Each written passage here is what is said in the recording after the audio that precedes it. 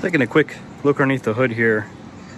Part of this setup is this T3 stainless manifold. These are available on WCFab's website. They're perfect for building a turbo kit off of. Turbochargers, an HX35 variant. This one specifically has a 11 blade wheel set up more or less. Better suited for the 2.8 liter. Intercooler pipe on the hot side, intake, and a WCFab coolant tank to wrap everything up.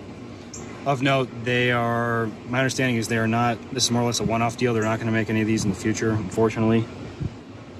Ignore the actuator setup. At this point, the computer still likes to see the actuator plugged in to run properly. Still working on ironing that out. So that's a little jank, but nonetheless, it works. So pretty straight install.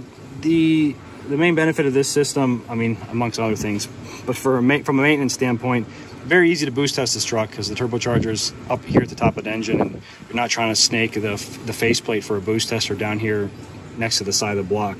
So this has been a real treat, and it makes it pretty much excuseless. If you're gonna, boost test truck every oil change, you pretty much have no excuse. It's, a couple clamps and you get right to the face of the turbocharger. So we'll let this thing warm up and we'll take it for a rip. Actually, in the process of switching wastegates, I had about a 30 psi wastegate set up in there now, moving to something that's going to be to the mid to upper 40s. But I figured I'd show you the compressor wheel, because what turbo video would be complete without going whee? Oh yeah.